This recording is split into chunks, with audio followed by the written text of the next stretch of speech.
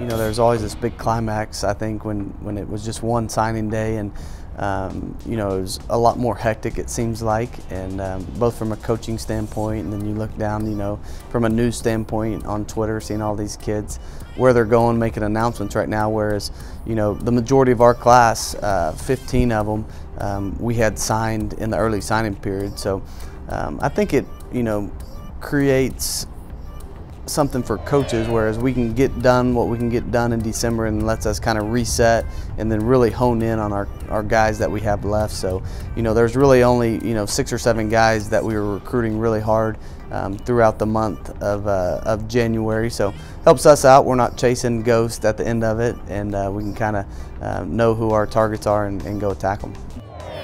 Yeah, I like it a lot.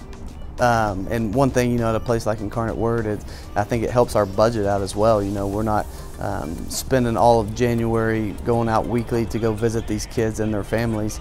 We're able to really have these guys locked in, and then limit the time that we're out. You know, we don't need the resources to go out and travel and visit with these guys, and so it helps us from that regards. And then also, you know, I think from a recruiting standpoint for these kids, I think it allows them to be locked in and not have the stresses on them going down the stretch of January and waiting for this National Signing Day. So I've enjoyed it so far.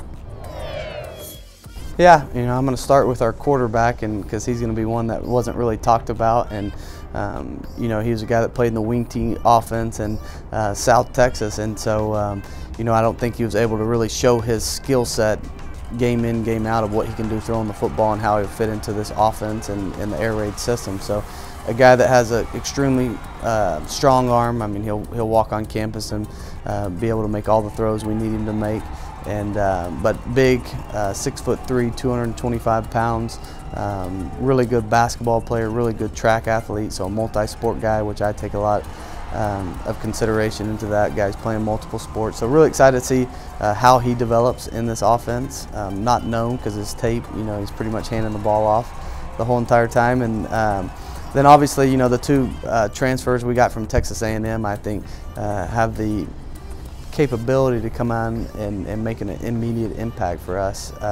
Size-wise, they're there. You know, the running back's 6'2", 220 pounds, carried the ball in the SEC last year, scored touchdowns in the SEC, and so I think he definitely adds a physical, dominant presence to our backfield, and you'll see him receive a lot of handoffs early on. And then the other one's a local product that people are probably familiar with, but Moses Reynolds, whose brother is Josh Reynolds, playing for the Rams right now, played corner there at Texas A&M, and so to get him back home, and a guy that's already one of the fastest guys on our team, out there running our drills right now in our off-season program.